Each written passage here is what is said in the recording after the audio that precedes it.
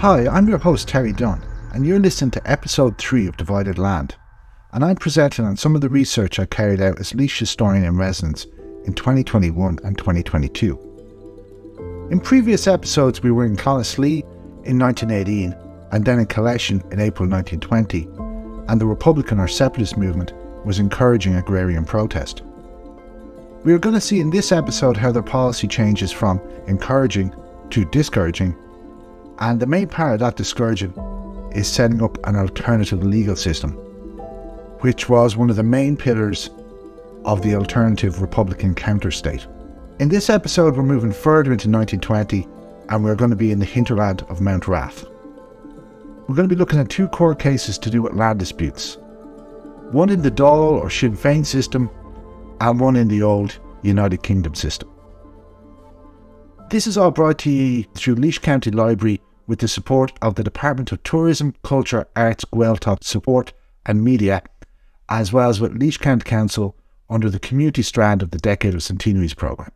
And there has to be a big thank you as well for James, our producer, as well as producing the podcasts. James made the trailer for this podcast series. If you haven't seen the trailer, you should check it out. It's really good. And you can see more of James's work at scampmedia.ie. We'll start off with the big picture as to what was going on in the spring of 1920. And what you're going to hear now is part of the Royal Irish Constabulary Inspector General's report for March 1920. So what was summarised by the head of the RAC based on the reports he had from each county, and he was summarising them for further up the chain of command. This is the report then for March 1920.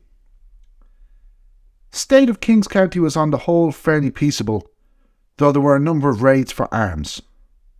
No attacks on police barracks or police. The same remarks apply to Queen's County, but there was considerable agrarian unrest about Borris and Ossory and Rathdowney.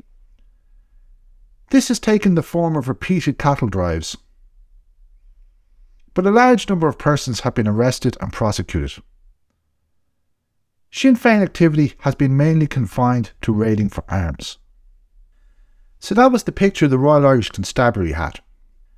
As I was saying in previous episodes, despite the commencement of tenant purchase, there was still the continued presence of discontented groups, such as so-called uneconomic smallholders, and the descendants of evictees, and non-inheriting sons. Then there was so-called unpurchased tenants, who still had a landlord, and finally farm workers. We're going to meet examples of all these groups in this and upcoming episodes. There was also a developing power vacuum. The government was closing down smaller police barracks and concentrating the Royal Irish Constabulary in larger stations, which would be harder for the Irish Republican Army to attack. This was one of several own goals scored by London in the period. What happens in April 1920, as I was saying in the previous episode, is unoccupied or partially unoccupied police barracks are attacked by Republican insurgents. This went on across the country. So, for clarity, the barracks were being closed down as barracks, but were sometimes still used for residential purposes by a small number of RAC men or their spouses. On the 3rd of April 1920, locally the Income Tax Office in Mountmellick and 8 RAC barracks were subjected to arson. That's Balnakill, Ballyrowan, Castletown, Coolrain, Dunne, Lugacurran, the one in the Heath, and finally the one in Timahoe. They came back to finish the job in Balnakill on the 14th of April, and then went at the Heath and Timahoe again in May. In the attempted burning in Lugacurran, IRA volunteer John Byrne of Gracefield, Ballylinen, suffered burn wounds from which he died. Then Clonaslee Barracks was burnt on the 14th of April, Ballacalla on the 17th of April, in June one near Port Harrington, and then Erroll on the 18th of June. That's just Laois. The same phenomenon was replicated across the country. Then as well as that, you had the resignations and recruitment crisis in the Royal Irish Constabulary. By the summer of 1920, there was a weekly average of 52 resignations compared to an average of only 7 enlistments. Those are Sean Gannon's figures. And altogether by the middle of June 1921, there were almost 2,000 resignations from the RAC. That's Arthur Mitchell's figure. Then you had an increasingly military presence on the part of the British state. So this is when Dunne Workhouse in this summer, 1920, would have been taken over and used as a temporary military barracks by the British Army. Now, before all this, there was improvised Republican arbitration courts and improvised Republican policing. And indeed, we might say the impetus for an alternative court system goes back long before this, to earlier decades. But it's the crisis in the spring and early summer of 1920 that really brings it to another level. And that crisis is a combination where you have, as I've been saying, much less of a Royal Irish Constabulary presence and a new movement of cattle driving. That's particularly on the East Connacht Plain, East Galway, Roscommon and South Mayo. But there's certainly the potential to spread from there, and to some degree the actuality of the movement spreading from there. So we're going to see it now going on in the western part of Laois. I always like to present what was said at the time, so in a moment we'll have Arthur Connor's explanation as to the development of the Dáil Courts. But first a bit on who Arthur Connor was. Well, he was the TD, the Member of Parliament for Kildare South, though he was actually from Selbridge in the north of the county, and he was acting Minister for Agriculture, and later from August 1921 he was the full Minister for Agriculture. So this is Minister for Agriculture now in the separatist government, the underground separatist government set up by people who had been elected to the Parliament in Westminster but set up their own separatist assembly called the Dáil. And then from August 1921 he was the full Minister for Agriculture. And he was a substitute earlier because Robert Barton, who was the actual Minister for Agriculture, was in prison. Anyways, Arthur Connor made a report to the Dáil, that's the separatist Parliament, on the 17th of August 1921, and this is what he said. Shortly after I took up my duty in the department, the land trouble in the west became very acute, and reports revealing an alarming state of affairs there flowed daily into my office. Presently, large numbers of terrified landowners came up to the city for the purpose of seeking interviews with responsible Republican officials, and beseeching the Dáil for aid and protection. It is a curious anomaly that those aggrieved landholders, mostly persons with strong British sympathies, and hence opposed to the Republic, were actually the first section of the community to advocate strongly the setting up of a judiciary responsible to An Dáil. Now that's an important point, and I'll return to it in conclusion. Yeah, it's an important point that these Dáil Courts are establishing a new relationship between Sinn Féin on the one hand and people who would have been more inclined towards Southern Unionism, who wanted to maintain the Union with Britain on the other hand. Yeah, so this is a new relationship. And then Arthur O'Connor goes on to talk a bit about Kevin O'Shiel. Now, Kevin O'Shiel's witness statement to the Bureau of Military History is an essential source and on this, but anyways, Art goes on. I issued a warrant to Kevin O'Shiel as a special commissioner, authorising him to arbitrate on all matters relating to disputes about land within the purview of this ministry. He went throughout the country hearing and determining cases. During the months of May, June and July, and part of August, he was engaged practically every week in holding land courts in the troubled areas. He sat in Ballinasloe, Claremorris, Ballyhaunis, Roscommon, Castlereagh, Mullingar, Castlepollard, Birr, Portlaoise, Tullamore, Grenard, Longford, Manorhamilton, and occasionally in Dublin. So that's what Arthur Connor had to say in August 1921. So that gives us some idea of the geographic spread. What you've got there is the west, and some ways into the North Midlands, some of the more northerly parts of Leinster. It's actually pretty much the same spread as the Ranch War in the first decade of the 1900s. It's the beef corridor from the west over to Meath, though there are some absences there for one, Meath itself and Clare as well. The geography of it is interesting. As I alluded to in the first episode, there were clearly distinct agricultural regions, and what I described there was one or perhaps two of them. The area with the speciality in beef, and different patterns of collective action reflect these regional patterns of production, which is actually why Laois is particularly interesting as a place to investigate all this. The county kind of sits in the middle of these different regions and experiences some crossover with an interesting mixture of different movements as a result. So that's one interesting aspect of what Arthur Connor had to say. And we'll go back to another aspect to repeat it again. It's quoting Arthur Connor now. Dáil Minister for Agriculture, there was a curious anomaly that those aggrieved landholders, mostly persons with strong British sympathies and hence opposed to the Republic, were actually the first section of the community to advocate strongly the setting up of a judiciary responsible to Dáil.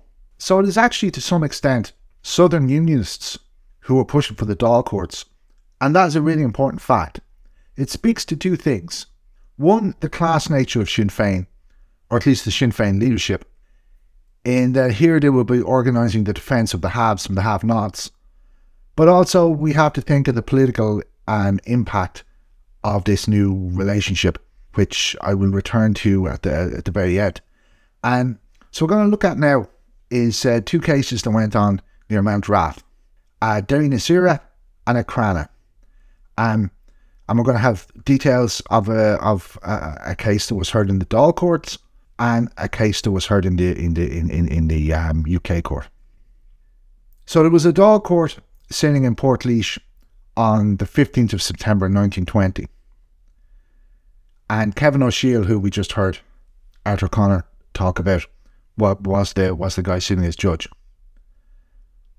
So John F. Hogan of Larch Hill, Mountrath, was seeking an injunction against Patrick Cuddy and Edward Phelan from interfering in his workings of the lands of Spruce Hill, also known as Derry Nasira, while Cuddy and Phelan were claiming portions of the lands as descendants of tenants who had been evicted from those lands. So first we're going to hear Hogan's version of events. Yeah, that's John F. Hogan of Larch Hill, Mountrath. And this is how it was reported. His cattle were driven this year, and other farms in that district were attacked. The cattle were driven 4 or 5 times. A wall was knocked down and a gate smashed and wire was cut. He stopped one of the men one day. He would not let him out with the cattle. Then he referred the matter to the Republican court. So again, this is this cattle driving tactic where people are driving cattle off land that they maintain they have a right to. Now, Mr. Hogan, this is how his land ownership is presented, shall we say. A little later on, we're going to find out that things may be a little different. Okay, but for the time being, we'll go with this presentation. So Mr. Hogan has 40 acres at Larch Hill, 142 acres in Derry Nasira, and another 40 acres up near Bars and Ossory. And if we remember back to the first episode, the majority of farms in Laois were under 30 acres. Yeah, so this is a significant size of a farm. He also has a small pension from the army, drawn £100 a year. Presumably he had been in the 1914-1918 war, because as far as I can see from the census, he was 18 in 1911. It was Hogan's father who came into Derry Nasira and then later Larch Hill. Okay, and it seems that Hogan's father, who was Eugene Francis Hogan, was the dispensary doctor in Mountrath. That's the kind of doctor under the public healthcare system. And the local government board was a bit upset with him for living outside of the dispensary district. So it seems he thought that Derry Nasira could be a place for him to build a house. Now, Eugene Francis Hogan had actually been involved in setting up the Irish Volunteers in the area, and he died in 1914 or thereabouts. Now, the Phelans and the Cuddys had been evicted from their holdings in Derry Nasira in 1874. Okay, so before Eugene Francis Hogan showed up on the scene. In the words of their counsel, Houlihan, they were, quote, owing not a penny of rent, having receipts for rent on the days they were evicted. Ned Phelan was born in 1868 on what was to become the evicted farm, and he'd been working in Guinness Brewery now for 28 years. Then Patrick Cuddy described himself as the son of the tenant. He was actually the grandson. His father was 10 at the time of the eviction, but that was the way Patrick Cuddy put it. He described himself as, quote, a common workman. He had no land. And then he actually put it that, I worked for my mother. I live in my mother's house. She has about 20 acres of land. And then he further clarifies, I am the youngest. My brother has the farm. So what he is then is a non-inheriting son. Yeah, I mentioned at the start that this was a discontented group. People who were from farming backgrounds but who weren't going to be inheriting the farm. He goes on to say, I took part in the cattle drive. I don't know anything about threatening notices that Mrs. Hogan got, which is actually the only mention of threatening notices. I suppose the implication there is that cattle drives are an acceptable way of getting your point across and threatening notices perhaps less acceptable. Just note there for a minute that there's actually a reference there to a Mrs. Hogan, yeah? Most of the talk here has been about a different Hogan, the one that was the army veteran. But we'll get back to Mrs. Hogan. A further aggrieved party was a James Gilburn. Now what happened with James Gilburn was that his father's sale of his holding in Derry-na-Sira had been preempted by the landlord in the early 1890s, shortly before his father died in 1894. I think what was happening there is that their mother was being left with a brood of small children, and they were trying to get rid of some of their holdings to make ends meet in the circumstances. I'm guessing the father was ill before he died.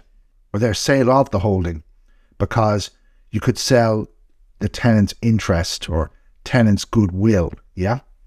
But in this case, it seems that the landlord stepped in and prevented that, okay? By 1920, Gilburn had about 60 to 70 acres and was making his claim for his brothers, saying, quote, they were living at home with him and working on the farm. So again, this is non-inheriting siblings here. It transpires further that Gilburn was actually a man of some means. He had 2 places bought out under the Land Act which had belonged to an uncle, and he had bid $2,200 for John Tracy's farm in Tennekill about a year and a half previous.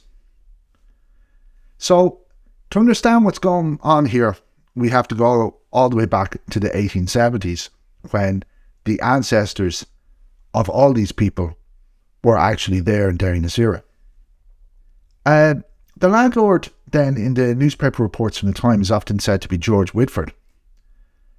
But he is also described as acting on behalf of his sister, Miss Harriet Whitford. So maybe she's the actual owner. We'll see this gender dimension again. It transpires that subsequent to the evictions of the Phelans and Cuddys, he was shot at, not killed, only injured. He also had to pay out compensation to the Cuddys and Phelans under the Landlord and Tenant Ireland Act 1870, which allowed tenants to claim for compensation for unexhausted improvements or for the disturbance or damages of being evicted for any reason other than non-payment of rent. The shooting was just a few weeks after their case had been heard in the Quarter Sessions in Borris and Ossory. Then there was a further tragedy connected with all this that was reported in the Freeman's Journal on the 2nd of May 1874. And this is the Freeman's Journal report.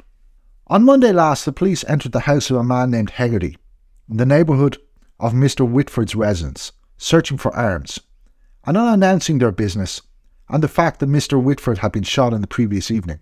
Hegarty's wife dropped down and expired before they left the house. She was previously subject to a palpitation of the heart. Yesterday evening, one of the 6 men now in jail on suspicion, Fenton Phelan, the second tenant evicted by Mr. Whitford, was admitted to bail. The news of his arrest having such an effect on his wife as to bring on premature confinement, and she is also at this time dangerously ill. Moving on from the exact details of what was going on in the 1870s, a lot of what the court sitting in September 1920 revolved around was whether or not there had been continual opposition over the Derry-na-Sira lands, or whether it had died down, and so the Hogans come in unopposed and consequently could not be faulted. That's to say, the lands were not, whether or not the lands were no longer boycotted by the time Eugene Francis Hogan arrived in 1897, which is 23 years after the original events, though of course not as long after what had happened with the Gilburns. Now, as it happened, and as Judge Kevin O'Shiel made plain in the court, the Dáil had declared in June the 29th, 1920, that no land claims on the grounds of prior eviction would be heard, at least at present. Only claims based on the claimants being in a situation of want, having an uneconomic holding, or being landless, and that those claims, even those claims, would not be heard in respect of, quote, farms and holdings which are being used and worked by the occupier as dairy or agricultural residential holdings. So any land claims would only be tolerated if they were coming from uneconomic smallholders and only being made about farms that were these so-called ranches with beef cattle, maybe non-residential farms, so it's a second farm owned by someone who has a farm somewhere else, or were maybe the so-called 11-month holdings, which were so-called untenanted land. Now, that ruling would seem to rule out the Dáil Courts case, but O'Shiel hears it nonetheless. And it's of interest in what it reveals the circumstances of different people, some of which we've already seen. And it's also of interest as to what may have went on or may not have went on in connection with the lands over the decades. There are two witnesses in regard to all this. Speaking mostly in Hogan's favour was Patrick Kelly, who was successively Secretary of the Camross branch of the National League, the National Federation and the United Irish League from the years 1887 to 1907. He may have also been a Coolrain Rural District Councillor. And then speaking in Cuddy and Phelan's favour was Thomas Phelan, who was Secretary of the United Irish League in 1910. So this is what seems to have gone on in previous decades, insofar as we can ascertain from what's claimed in the court. There had been boycotting for a long time over this land. There was no objection to Hogan in 1897. Hogan had consulted Kelly, this guy who was the Secretary of the Camross branch of the National League and United Irish League and so on and so forth. And Hogan was directed, this is according to Kelly, to the parish priest. But then it seems the issue was raised in 1907 and was raised again in 1910, in the particular context of the ranch war, in the particular context that there was this national agitation going on. So then the point made by Houlihan, who was the counsel for Phelan and Cuddy, was that there wouldn't be opposition when an agitation had died down and the league was dormant, as was the case in 1897 when Hogan came into the lands. Now it's also interesting here that you have the Sinn Féin court referring back to the decisions made by the United Irish League, by United Irish League meetings. So you can kind of see that on the one hand, the Dáil Courts are an innovation, but on the other hand, they're an innovation because they're connected to an alternative government that's claiming to be the legitimate authority, the legitimate national authority, but on the other hand, they're also fitting in to an older tradition of alternative forms of arbitration. Now, the decision went in Hogan's favour. So the decision went in Hogan's favour, and one of the interesting things about the report as to the ruling being in Hogan's favour is that it was actually Mrs. Hogan who was the actual landowner, while earlier references were to her son. Much like way back in the 1870s, it seems to have been a sister who was the actual owner, but the brother who was performing the public roles. It's like every so often women who on the surface seem not to be present make a sudden unexpected appearance, because in these instances landholding was bound up with social roles that were gendered as male. So that was our case, the Dáil Courts case, our example of a case within the Dáil Courts. Then we're going to look at the Crana cattle drive, and this was a trial in the British system, the UK system, not a Republican court as with the Dáil Courts case, but is interesting in that some of the same type of evidence as to the justification of the cattle drive comes up in both. This was about a drive that took place on the 13th of March 1920. So this is what Joseph Delaney, who was the man whose cattle were being driven, had to say in court. On the 13th of March, I was in my house, when, hearing the sound of cattle, I went to the door and saw 16 head of cattle and 2 horses, my property, in the yard. When I last saw these cattle and horses at 5 p.m. the previous evening, they were on my farm at Cranagh. With the cattle in the yard were John Holland, George Holland of Derry Canton, and Dennis Dáil of Dysart Bay.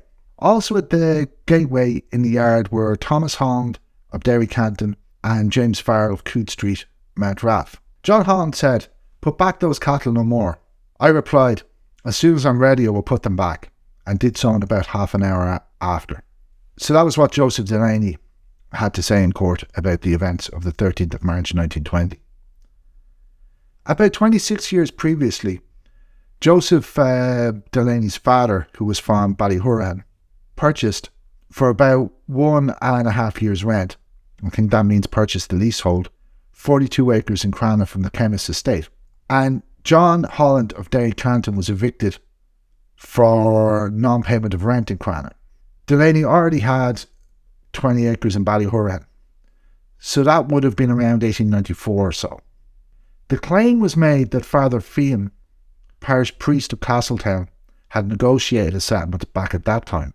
So the accused were Dennis Dáil, an employee of Holland's, James Farrell, a blacksmith described as a good neighbour, that's the fellow from Coode Street, and James Holland the son, and John Holland the father. Dáil, Farrell and the younger Holland were sentenced to an undertaking of good behaviour and to probation. The older Holland was sentenced to the same but refused to accept it and was given 3 months in the Joy with a send-off. So this was the send-off. I'm quoting the newspaper report here. During the proceedings, the town was enlivened by the music of the Roskelton Fife and Drum Band, which subsequently played Mr. Holland to the railway station, where he was given an enthusiastic send-off to Mountjoy. But negotiated settlements could be made in the official court system too, as happened in the Labberton case, which I opened this series with. It features in the trailer film. In that instance, while people were being sentenced for cattle driving off on one side of the court, negotiations were taking place over access to the land, informally, the other side of the court. So that, as I say, was in the trailer film at the start of the series, and there was a cattle drive that happened just south of Portlaoise in May 1917. There were settlements made on a local voluntary basis outside of any state control, and it's really is that practice that the Dáil Courts are engaging with and trying to build on or use. So that was one context to the Dáil Courts and Republican policing. The most important one, in my opinion. But as well as cattle driving, there was also what we might call ordinary decent crime, and a lot of it. So there are 2 fatal casualties listed for the Mountrath area in the recent book, Dead of the Irish Revolution. One of them, Peter Keyes, an alleged informer shot dead by the Irish Republican Army on the 5th of July 1921. The other, Michael Byrne, the victim of an armed robbery. He was a cattle dealer and believed to be in the habit of carrying large sums of money. I suppose the question might be, why include Byrne? He wasn't the victim of political violence carried out either by the state or by insurgent forces. That is one way of thinking about it. But I actually don't think the book systematically includes non-political killings. But the context of the increase in ordinary decent crime was the context of the broader revolution. So in that sense, Michael Byrne was one of the dead of the Irish Revolution. There was an especially big crime wave in the truce period and also in the early Civil War. In the truce period, it's just often not clear who was in charge. So you had British authorities mobilise against Republican courts, as happened in Boris and Ossory in December 1921. So as an example of what was going on at the time in the way of ordinary decent crime, this is a report from the local newspaper of April 29th, 1922. Pym & Sons establishment in O'Connell Square, Mountrath, was entered on Saturday or Sunday night last, and a considerable quantity of goods, including boots, clothing and foodstuffs, were taken. The IR police that's the Irish Republican Police, are making inquiries into the affair, but so far it is not known whether any clue has been obtained which would lead to the identity of the perpetrators. That's an example of the kind of crimes that were going on, and here's an example of the kind of punishments. In September 1921, a man was found chained to a lamppost in Borriston Ossory with the placard, "Robbers beware, tried and found guilty by the IRA." So it seems, at least gone by newspaper reports, that as you go into the summer of 1920, the old court system, the British court system, is fallen into disuse. So just going to conclude with the question, why is all this important? Well, it's important in terms of how things panned out, is that it was a further demonstration to London of the popular support the separatist cause had. The multifaceted land issues were of crucial importance to many people at the time, and consequently the 1923 Land Act, that we'll get to in a future episode, played a crucial role in consolidating the new state. But specifically, the Dáil Courts also demonstrated a conservative aspect to Sinn Féin. This switch between supporting agrarian protest in 1918 and even as late as April 20, as we saw the last time in the Collection case, and then stepping back from that and trying to quieten things down in spring, early summer 1920 and from then onwards. As we saw earlier from what Art O'Connor, the Dáil Minister for Agriculture, was saying, made for an engagement with Southern Unionism, a different type of engagement with Southern Unionism. And it's, I think, notable that by August 1920, a lot of conservative opinion and a lot of traditionally unionist opinion in the south of Ireland had shifted over to calling for, inverted commas, Dominion Home Rule, which would have been along the same lines as the treaty settlement of the following year. There was a meeting of the magistrates and deputy lieutenants of the Queen's County in August 1920, which called for Dominion Home Rule. Now, I'm just going to conclude by looking at what Lord De Vesci had to say at the meeting of magistrates and deputy lieutenants of the Queen's County that put forward that call for Dominion Home Rule in August 1920. Okay? And this is quoting Lord De Vesci. In his opinion, there was in Ireland today a far greater danger than Home Rule. That danger was Bolshevism. And if ever Ireland was to become a self-supporting nation, and a nation within the British Empire worthy of her name, that evil should be eradicated. To do that must take time, and would require the strongest and most united effort on the part of every level-headed Irishman. It would require the most highly tested cooperation. Before they could hope for real cooperation, they should learn to rely on and trust one another, and prove that one another's trust and confidence were worthy of respect. In proposing that resolution, he trusted that they would carry it unanimously, and so help towards the adoption of some form of government and restoration of law and order in Ireland under the British flag. If things went on much longer as they were, he was convinced it would be too late to introduce any form of government within the British Empire, and an Irish Republic would stare them in the face, and a civil war would be inevitable. So it seems to me that what Lord De Vesci was afraid of was a radicalisation within the revolution. So thanks for listening. We'll get back to more in 2 weeks, when we'll be looking less at protests and more at some of the policy changes enacted by the state to deal with the whole problem of small, so-called uneconomic farms.